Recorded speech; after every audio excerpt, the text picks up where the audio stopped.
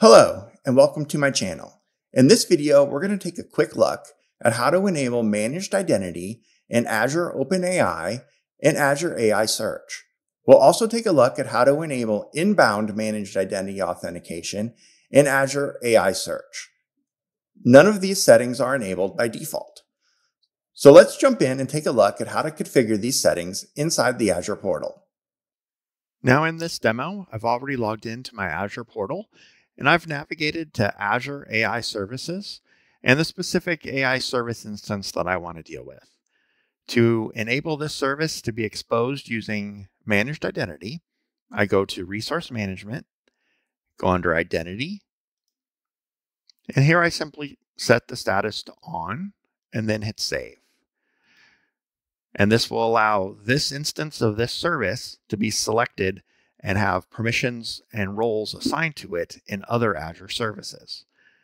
In my experience, when you change these settings, it's updated relatively quickly, so I should be able to add this to other resources right away. Now that's completed. Let's take a look at how to do the same thing for Azure AI Search.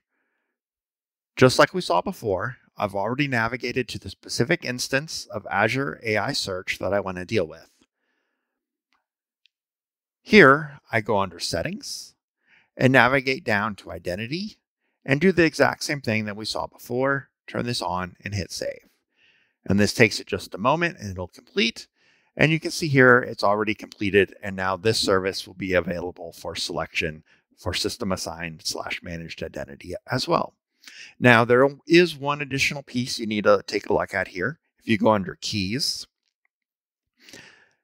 this is where you can allow inbound access via this API to this AI search instance via either API key only, role-based access control, or managed identity, or both.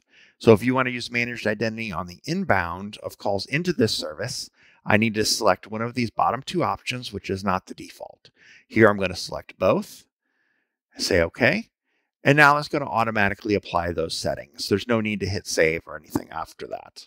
And you can see on the top right where it did confirm that this has been updated.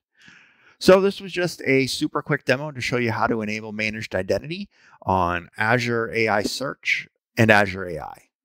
If you have any questions, post a comment below, and don't forget to like and subscribe. Thank you.